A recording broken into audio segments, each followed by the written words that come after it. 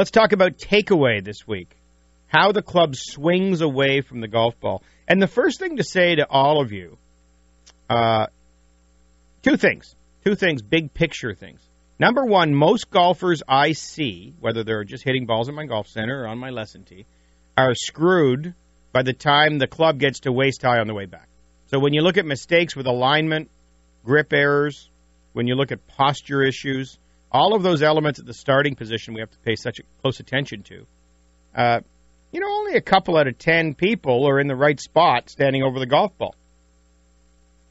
And then we start swinging the golf club back, and, a bunch more people now are doing something wrong as they swing the golf club away. So it seems like, my downswing, I'm working on getting into the ball on a better path and everything. But you have to understand about this motion is that something you do, some faulty position or move or element that happens earlier on causes the bad downswing.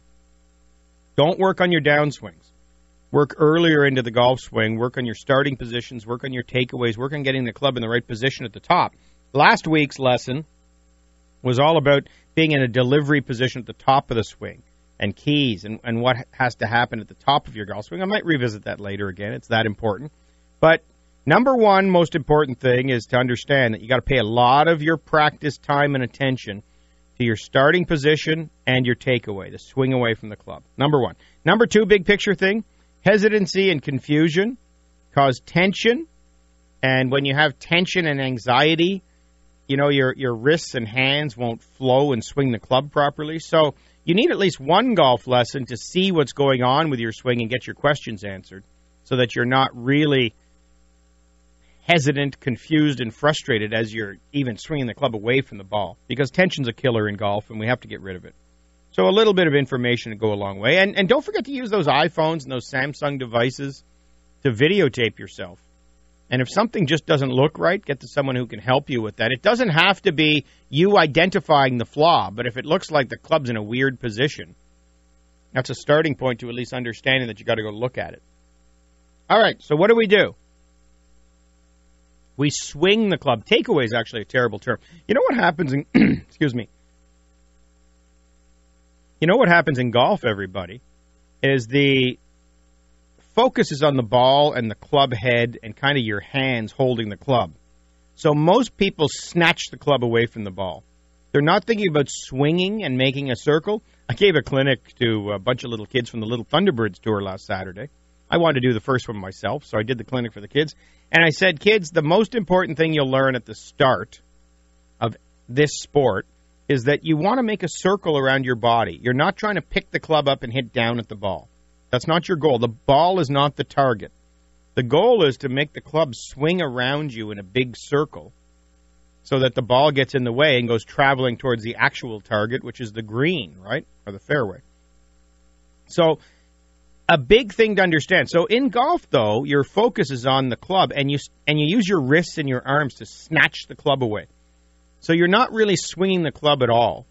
The best ever visual or illustration I've ever seen for takeaway was done by David Ledbetter way back in the 90s. And David said he had this picture in Golf Digest of an elephant head, a giant elephant head. And he said that if you go to swing the trunk, when an elephant goes to swing its trunk, it turns its head. And you have to think of your chest and your torso and your arms as that big elephant head that just wants to swing that trunk back. And it's kind of a one-piece move. It's not stiff and rigid and awkward. It's just a nice swinging motion where we start the club on its arc, all right?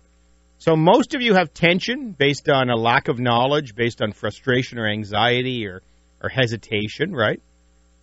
And once you get comfortable and get set over the ball right, if you turn your chest and swing your arms back a little bit, we start the club swinging on its proper path. Once it's on its proper path, it's way easier to keep it on its proper path. But I will tell you, as I sit here, 19 years into the radio, 25 years into teaching golf, up-teen tournaments, up-teen millions of people I've watched swing a golf club, most people pick the club up to the outside or they wing it around inside with their wrists. So you need to really focus and work on that first swingy motion, which is turning the chest and swinging the arms back. Now, here's what's so hard about golf. They're moving in different directions, everyone. And this is what you need to really understand. Your arms swing the club back without any wrist roll or hinge or flick or turn. So that should be like that elephant trunk or just swinging a heavy item. It just swings back, you know. It doesn't have any rotation or hinge to it. Your arms really kind of swing straight back. Now, here's the issue. The club does not go straight back from the golf ball. A lot of you have this idea that you want to take the club straight back. It doesn't do that. Your arms swing as if they're doing it, but as you start swinging your arms, you're turning your chest. And if you turn your chest and keep the big triangle made with your arms and your chest intact, the club starts working in immediately because the chest is turning. And this is what's hard about golf if you don't ever get any coaching. Your body and your club are moving in totally different directions. During the takeaway, we start this process. The body turns or winds or coils. It works around. It doesn't have any lateral shift to it. So the body is rotating like a giant spring winding up.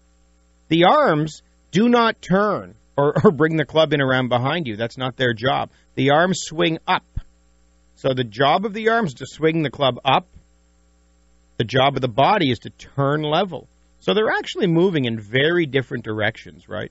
And you need to learn how those two things work, how the arm swing works, how the body coil works, in order to start that club moving the right way. And that's what confuses most people. Most people use their arms to bring the club inside, which gets the club behind them too much in a faulty position. Or as they swing their arms back, their body shifts and sways a little bit, and that gets their body out of position. So a proper takeaway is a shoulder turn with an arm swing. And the shoulders turning, winding up, coiling, starting the coil in the golf swing. As the arms swing the club back. I almost said straight back, but it's not straight back because the shoulders are turning. So the club works inside a little bit. That's the way you do it. All right? It's a swingy motion. It's a tension-free swingy motion. Turn your shoulders, swing your arms, and we start that club on the right path. And it sets the size of your arc. It sets the path of the club. It dictates the shape of the swing.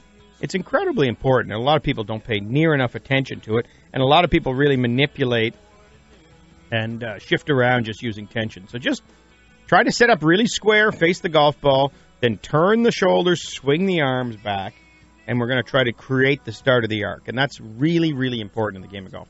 All right, that's our Jubilee Fine Jewelers lesson of the week for this week. Let's take a quick break here. Brother John is on Golf WRX. He's writing some articles, right? He's teaching the whole world things he's taught us over the last few years. What golfers do most? Are you a smart player? We're going to find out a few ideas from this article, and you can go to WRX, Golf WRX, and check out John's other articles as well. But we'll bring him on after